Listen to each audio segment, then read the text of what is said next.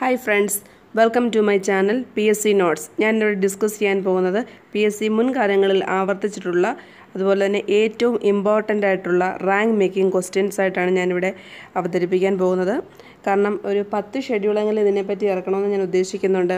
കാരണം ഇനി നമുക്ക് 13 മുതൽ 20 ദിവസം വരെയാണ് മാക്സിമം LGS എക്സാമിന് വേണ്ടിയിട്ട് ബാക്കിയുള്ളത്. 6-ാം തീയതി നടക്കുന്ന എക്സാമിന് വേണ്ടിയിട്ട് ഇനി 13 ദിവസവും അതുപോലെ തന്നെ 13-ാം തീയതിക്ക് മാക്സിമം ഒരു 20 ദിവസമാണ് നമുക്ക് കിട്ടുന്നത്. ഈ ഒരു 20 ദിവസവും എന്ന് പറയുന്നത് അല്ലെങ്കിൽ ഒരു 13 ദിവസവും എന്ന് പറയുന്നത് നമ്മുടെ ഏറ്റവും ഇമ്പോർട്ടൻ്റ് ആയിട്ട് അല്ലെങ്കിൽ നമുക്ക് ഏറ്റവും പെട്ടെന്ന് തന്നെ റാങ്ക് മേക്കിംഗ് അല്ലെങ്കിൽ റാങ്ക് ലിസ്റ്റിലെ മുൻ തട്ടുകളിൽ തന്നെ സ്ഥാനം പിടിക്കാൻ ഈ അവസാന നിമിഷത്തിലെ പഠനങ്ങളാണ് നമ്മളെ എപ്പോഴും സഹായിക്കുന്നത്. അതിന് വേണ്ടിയിട്ട് നിങ്ങൾ ഏറ്റവും നന്നായിട്ട് പ്രയത്നിക്കുക. കേരളത്തിലെ ആദ്യത്തെ ജൈവ ഗ്രാമമാണ് ഉടുമ്പന്നൂർ. ഇടുക്കി ജില്ലയിലാണ് ഉടുമ്പന്നൂർ. കേരളത്തിലെ ആദ്യത്തെ ജൈവ ഗ്രാമമാണ് ഉടുമ്പന്നൂർ. എയർഫോഴ്സ് അക്കാദമി സ്ഥാപിച്ചിരിക്കുന്നത് ഹൈദരാബാദിലാണ് എയർഫോഴ്സ് അക്കാദമി. അതേസമയം വ്യോമസേന മെയിൻ്റനൻസ് കമാൻഡിൻ്റെ ആസ്ഥാനം നാഗ്പൂറാണ്. ഇന്ത്യയിൽ ഏറ്റവും കൂടുതൽ എയർബസുകളുള്ള സംസ്ഥാനമാണ് ഉത്തർപ്രദേശ്. വ്യോമസേന ട്രെയിനിങ് കമാൻഡിൻ്റെ ആസ്ഥാനമാണ് ബാംഗ്ലൂർ. എയർഫോഴ്സ് അക്കാദമി ആണെങ്കിൽ ഹൈദരാബാദ്, വ്യോമസേന മെയിൻ്റനൻസ് കമാൻഡ് ആണെങ്കിൽ നാഗ്പൂർ. ഏറ്റവും കൂടുതൽ എയർബസുകളുള്ള സംസ്ഥാനം ഉത്തർപ്രദേശ്. വ്യോമസേന ട്രെയിനിങ് കമാൻഡ് ആണെങ്കിൽ ബാംഗ്ലൂർ. തിരുവനന്തപുരം ആസ്ഥാനമായുള്ള എയർ കമാൻഡിൻ്റെ പേരാണ് southern air command. Southern air command രൂപീകരിച്ച വർഷമാണ് 1984. 1984 തിരുവനന്തപുരത്തുള്ള സതേൺ എയർ കമാൻഡ് രൂപീകരിച്ചത്. ഓപ്പറേഷൻ പവൻ സൈനിക നടപടി ഏത് രാജ്യത്താണ് ഇന്ത്യൻ പ്രതിരോധ സേന നടത്തിയതെന്ന് ചോദിച്ചാൽ ശ്രീലങ്കയിലാണ് ഓപ്പറേഷൻ പവൻ എന്നറിയപ്പെടുന്ന സൈനിക നടപടി ഇന്ത്യൻ പ്രതിരോധ സേന നടത്തിയത്. രാജ്യത്തിന് പുറത്ത് സ്ഥിതി ചെയ്യുന്ന ഇന്ത്യയുടെ എയർബസ് ആണ് ഫർഖോർ എയർബസ്, താജിക്കിസ്ഥാൻ. ഏതാണ്? ഫർഖോർ എയർബസ് താജിക്കിസ്ഥാനിലാണ് രാജ്യത്തിന് പുറത്ത് സ്ഥിതി ചെയ്യുന്ന ഇന്ത്യയുടെ എയർബസ്. ക്രിമിലെയർ പരിധി സംബന്ധിച്ച് പഠിക്കാൻ നിയോഗിച്ച കമ്മീഷനാണ് രാജേന്ദ്ര ബാബു കമ്മീഷനാണ് ക്രിമിലെയർ പരിധിയുമായിട്ട് ബന്ധപ്പെട്ടിട്ടുള്ള കമ്മീഷൻ. അതുപോലെ തന്നെ കേരളത്തിൽ സ്വാശ്രയ കോളേജുകളെ പറ്റി പഠിക്കാൻ നിയോഗിച്ച കമ്മിറ്റിയാണ് PA മുഹമ്മദ് കമ്മിറ്റി. സ്വാശ്രയ കോളേജുകളെ പറ്റി പഠിക്കാൻ നിയോഗിച്ച കമ്മിറ്റിയാണ് PA മുഹമ്മദ് കമ്മിറ്റി. NSSൻ്റെ പഴയ പേരാണ് നായർ സമുദായ ഭൃത്യജന സംഘമാണ് NSSൻ്റെ പഴയ പേര്. ജനകീയ ആസൂത്രണത്തിൻ്റെ പുതിയ പേരാണ് കേരള വികസന പദ്ധതിയാണ് ജനകീയ ആസൂത്രണത്തിൻ്റെ പുതിയ പേര്. കേരള സംസ്ഥാന മലിനീകരണ നിയന്ത്രണ ബോർഡ് സ്ഥിതി ചെയ്യുന്ന ജില്ലയാണ് തിരുവനന്തപുരം. സംസ്ഥാന മലിനീകരണ നിയന്ത്രണ ബോർഡ് തിരുവനന്തപുരം ജില്ലയിലാണ്. അതുപോലെ തന്നെ ഓണം കേരളത്തിന് ദേശീയ ഉത്സവമായി പ്രഖ്യാപിച്ച വർഷമാണ് 1961. 1961 ഓണം കേരളത്തിന് ദേശീയ ഉത്സവമായിട്ട് പ്രഖ്യാപിച്ചത്. കേരളത്തിൻ്റെ ആദ്യത്തെ പ്രതിപക്ഷ നേതാവാണ് PT ചാക്കോ. തുറന്നിട്ട വാതിൽ എന്ന ആരുടെ ജീവിത ചരിത്രമാണെന്ന് ചോദിച്ചാൽ ഉമ്മൻചാണ്ടി. അതെഴുതിയതും PT ചാക്കോയാണ്.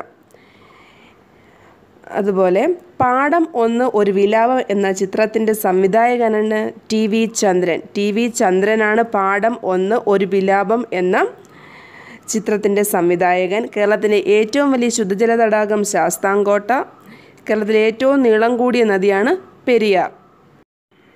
കേരളത്തിൽ ആദ്യമായി ഒരു സമഗ്ര വിദ്യാഭ്യാസ നിയമം കൊണ്ടുവന്ന വിദ്യാഭ്യാസ മന്ത്രി ആരാണെന്ന് ചോദിച്ചാൽ ജോസഫ് മുണ്ടശ്ശേരി.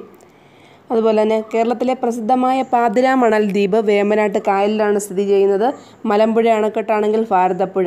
പാതിരാമണലാണെങ്കിൽ വേമ്പനാട്ട് കായലിലും മലമ്പുഴ അണക്കെട്ടാണെങ്കിൽ ഭാരതപ്പുഴയിലുമാണ് സ്ഥിതി ചെയ്യുന്നത്. വരിക വരിക സഹചരെ എന്ന പ്രസിദ്ധമായ ഗാനം കേരളത്തിലെ ഏത് സമരവുമായി ബന്ധപ്പെട്ടാണെന്ന് ചോദിച്ചാൽ പയ്യന്നൂർ സത്യാഗ്രഹം. അതായത് കേരളത്തിലെ ഉപ്പ് സത്യാഗ്രഹവുമായിട്ട് ബന്ധപ്പെട്ടുള്ള ഗാനമാണ് വരിക വരിക സഹചരെ എന്ന ഗാനം. മനസാ സ്മരാമി ആരുടെ ആത്മകഥയാണെന്ന് ചോദിച്ചാൽ S. ഗുപ്തൻ നായരുടെ ആത്മകഥയാണ് മനസാ സ്മരാമി. പൊന്നന്മാട എന്ന സിനിമയുടെ സംവിധായകനാണ് TV ചന്ദ്രൻ. പാഠം 1 ഒരു വിലാപവും TV ചന്ദ്രൻ തന്നെയാണ്. അതിൻ്റെ സംവിധായകൻ പൊന്തന്മാട എന്ന സിനിമയുടേതും TV ചന്ദ്രനാണ്. ലാറി ബേക്കർ ഏത് പ്രവർത്തന മേഖലയുമായിട്ട് ബന്ധപ്പെട്ടെന്ന് ചോദിച്ചാൽ ഭവന നിർമ്മാണവുമായിട്ടാണ് ലാറി ബേക്കറുടെ പ്രവർത്തന മേഖല എന്ന് പറയുന്നത്. വായനാ വാരമായിട്ട് ആഘോഷിക്കാറുള്ള കാലമാണ് ജൂൺ 19 മുതൽ ജൂൺ 25 വരെ. ജൂൺ 19 മുതൽ ജൂൺ 25 വരെയാണ് വായനാ വാരമായിട്ട് ആഘോഷിക്കുന്നത്. ആത്മവിദ്യാ സംഘം സ്ഥാപിച്ചത് വാഗ്ഭടാനന്ദനാണ്. വാഗ്ഭടാനന്ദനാണ് ആത്മവിദ്യാ സംഘം സ്ഥാപിച്ചത്. പെരിയാർ നദിയുടെ പഴയ പേരാണ് ചൂർണി. കേരളത്തിൻ്റെ ഔദ്യോഗിക മൃഗം ഏതാണെന്ന് ചോദിച്ചാൽ ആനയാണ് ആൻസർ. ഏഷ്യൻ ആനകളുടെ വിഭാഗത്തിലെ ഉപവിഭാഗമായ ഇന്ത്യൻ ആനയാണ് കേരളത്തിൻ്റെ ഔദ്യോഗിക മൃഗം.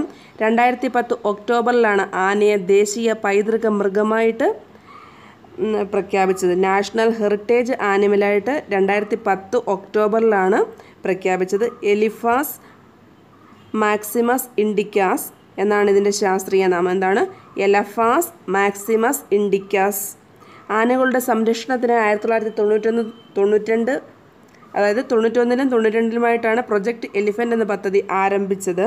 കേരളത്തെ കൂടാതെ കർണാടക, ജാർഖണ്ഡ് തുടങ്ങിയ സംസ്ഥാനങ്ങളുടെ സംസ്ഥാന മൃഗവും ആനയാണ്. കർണാടക, ജാർഖണ്ഡ്. കേരളത്തിലെ ആനകളെ സഹ്യൻ്റെ മകൻ എന്ന് വിശേഷിപ്പിക്കുന്നു. പത്തനംതിട്ട ഗവി മ്യൂസിയത്തിലും തൃശ്ശൂർ പുരാവസ്തു മ്യൂസിയത്തിലും ആനയുടെ അസ്ഥികൂടം പ്രദർശിപ്പിക്കുന്നുണ്ട്. ഹസ്ത ആയുർവേദവും മാതംഗലീലയും ആന പരിപാലനത്തെക്കുറിച്ച് വിവരിക്കുന്ന ഗ്രന്ഥങ്ങളാണ്. അടുത്തത് നാഷണൽ നാച്ചുറൽ ഹിസ്റ്ററി മ്യൂസിയം ഡൽഹിയിലാണ്. അതൊക്കെ നേരത്തെ പറഞ്ഞിട്ടുള്ളതാണ്. നാഷണൽ നാച്ചുറൽ ഹിസ്റ്ററി മ്യൂസിയം ഡൽഹിയിലാണ്. ബ്രിട്ടീഷ് ഇന്ത്യയിൽ നിന്ന് വേർതിരിക്കപ്പെട്ട ആദ്യ ഭൂവിഭാഗമാണ് ബർമ്മ.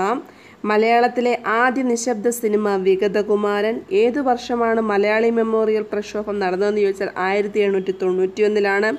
പ്രഭാത ശാന്തതയുടെ നാട് എന്നറിയപ്പെടുന്നത് കൊറിയയാണ്. സംസ്ഥാന പുനഃസംഘടനയിലൂടെ 1956 നിലവിൽ വന്ന സംസ്ഥാനങ്ങളുടെ എണ്ണമാണ് 14. മനുഷ്യൻ്റെ ഏറ്റവും വലിയ അസ്ഥിയാണ് ഫീമർ. ആദ്യമായി ഹൈഡ്രജൻ ബോംബ് പരീക്ഷിച്ച രാജ്യമാണ് USA. USA-ലാണ് ആദ്യമായിട്ട് ഹൈഡ്രജൻ ബോംബ് പരീക്ഷിച്ചത്. ഇന്ത്യയിലെ ഏതു നഗരത്തിലാണ് 1959 ആദ്യമായി ടെലിവിഷൻ സംപ്രേഷണം നടന്നത് ചോദിച്ചാൽ ഡൽഹിയിലാണ് ഇന്ത്യയിൽ ആദ്യമായിട്ട് ടെലിവിഷൻ സംപ്രേഷണം നടന്നത്. ഡൽഹി പിടിച്ചടക്കിയ ആദ്യ വിദേശ ആക്രമണകാരിയാണ് Muhammad Ghori. National judicial academy സ്ഥിതി ചെയ്യുന്നത് ഭോപ്പാലിലാണ്. ഗ്രീൻലാൻഡ് ഏത് രാജ്യത്തിൻ്റെ നിയന്ത്രണത്തിലാണെന്ന് ചോദിച്ചാൽ ഡെൻമാർക്കിൻ്റെ നിയന്ത്രണത്തിലാണ് ഗ്രീൻലാൻഡ്.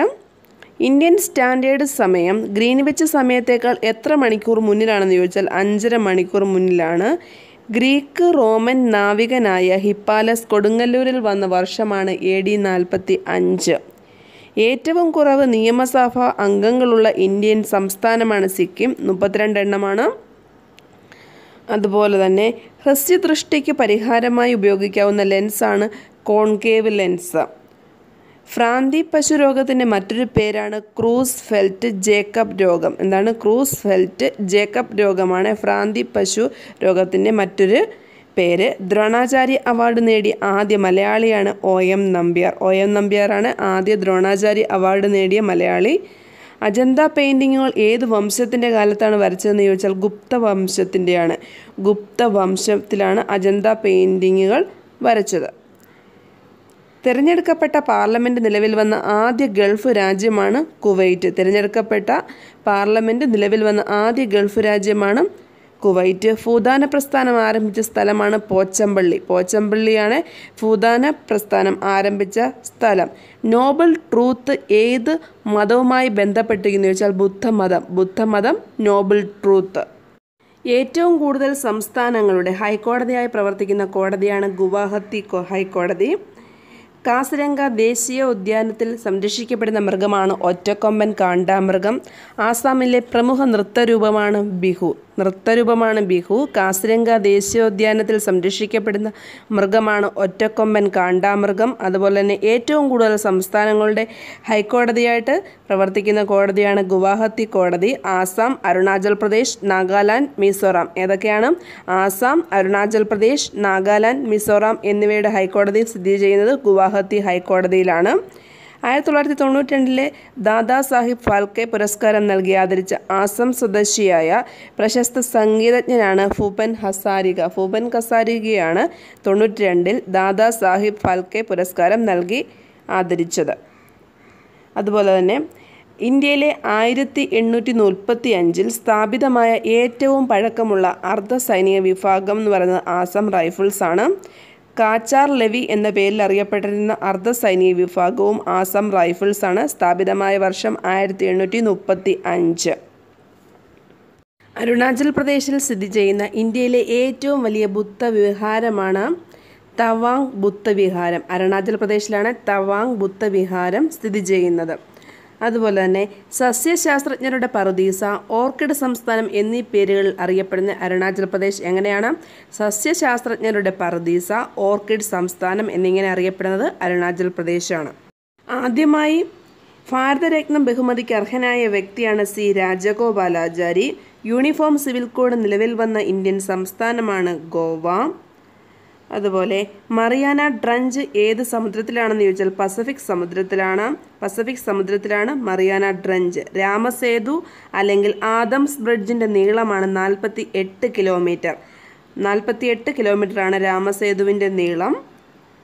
ആംനസ്റ്റി ഇൻ്റർനാഷണലിൻ്റെ സ്ഥാപകനാണ് പീറ്റർ ബെറൻസൺ ആണ് ആംനസ്റ്റി ഇൻ്റർനാഷണലിൻ്റെ സ്ഥാപകൻ. അതുപോലെ ആണവയുഗത്തിൻ്റെ ശില്പി എന്നറിയപ്പെടുന്നത് എൻറിക്കോ ഫെർമിയാണ് ആണവയുഗത്തിൻ്റെ ശില്പി. ഇതൊക്കെ പല പ്രാവശ്യം PSC റിപ്പീറ്റ് ചെയ്തിട്ടുള്ളതാണ്. എല്ലാം വളരെ വ്യക്തമായിട്ട് തന്നെ ശ്രദ്ധിക്കുക. ഇതൊക്കെ തന്നെ ഇനിയും റിപ്പീറ്റ് ചെയ്യത്തുള്ളൂ. മാക്സിമം നമുക്ക് 70നും 75നും GK ഭാഗത്തുനിന്ന് സ്കോർ ചെയ്യണം. എങ്കിൽ മാത്രമേ LGSൻ്റെ ടോപ്പ് ലെവലിലോട്ട് നമ്മൾ എത്തത്തുള്ളൂ. ഒരു 85 എങ്കിലും മാക്സിമം വാങ്ങിക്കാൻ എല്ലാവരും ട്രൈ ചെയ്യുക. യൂറോപ്പിൻ്റെ കോക്പിറ്റ് എന്നറിയപ്പെടുന്ന രാജ്യമാണ് ബെൽജിയമാണ് യൂറോപ്പിൻ്റെ കോക്പിറ്റ് എന്നറിയപ്പെടുന്ന രാജ്യം. യൂണിസെഫ് എന്ന സംഘടന കുട്ടികളുമായിട്ട് ബന്ധപ്പെട്ടിരിക്കുന്നു. യൂണിസെഫ് കുട്ടികളുടെ ക്ഷേമവുമായിട്ട് ബന്ധപ്പെട്ടിരിക്കുന്നു. അതുപോലെ തന്നെ ലോക പൈതൃകമായി യുനെസ്കോ അംഗീകരിച്ച ഭീം ബേട്ടക് ഗുഹകൾ മധ്യപ്രദേശിലാണ്. മധ്യപ്രദേശിലാണ് സ്ഥിതി ചെയ്യുന്നത്. തർക്കരഹിത ഇന്ത്യൻ പ്രദേശത്ത് സ്ഥിതി ചെയ്യുന്ന ഏറ്റവും വലിയ കൊടുമുടിയാണ് കാഞ്ചൻജംഗ. സിക്കിമിലാണ് സ്ഥിതി ചെയ്യുന്നത്. അതായത് ഇന്ത്യയിൽ പൂർണ്ണമായിട്ടും സ്ഥിതി ചെയ്യുന്ന ഏറ്റവും വലിയ കൊടുമുടിയാണ് കാഞ്ചൻജംഗ. സ്ഥിതി ചെയ്യുന്നത് സിക്കിമിലാണ്. ഡൽഹി ഇന്ത്യയുടെ തലസ്ഥാനമായതിൻ്റെ 100ാം വാർഷികം ആഘോഷിച്ച വർഷമാണ് 2011. 2011 ഡൽഹി ഇന്ത്യയുടെ തലസ്ഥാനമായതിൻ്റെ 100ാം വാർഷികം ആഘോഷിച്ചത്. 4 രാജ്ഭവനുകളുള്ള ഇന്ത്യയുടെ സംസ്ഥാനമാണ് മഹാരാഷ്ട്രയാണ് 4 രാജ്ഭവനുകളുള്ള ഇന്ത്യയുടെ സംസ്ഥാനം. ഗാലക്സി എന്ന പദം ആദ്യമായിട്ട് ഉപയോഗിച്ചത് വില്യം ഹെർഷലാണ് ഗാലക്സി എന്ന പദം ആദ്യമായിട്ട് ഉപയോഗിച്ചത്. ഇതോടൊപ്പം തന്നെ പ്രധാനപ്പെട്ട കറണ്ട് അഫയേഴ്സും കൂടെ നോക്കി വെക്കുക. കാരണം 10 മാർക്കിനാണ് ഇനിയുള്ള എക്സാമുകളിലെല്ലാം ചോദിക്കാൻ സാധ്യതയുള്ളത്. അതുകൊണ്ട് നന്നായിട്ട് കറണ്ട് അഫയേഴ്സും കൂടെ നോക്കി വെക്കുക. ഇപ്പോൾ ഞാൻ തൽക്കാലം ഇവിടെ നിർത്തുന്നു. എത്രയും പെട്ടെന്ന് തന്നെ അടുത്ത വീഡിയോ ആയിട്ട് വരുന്നതാണ്. Thank you.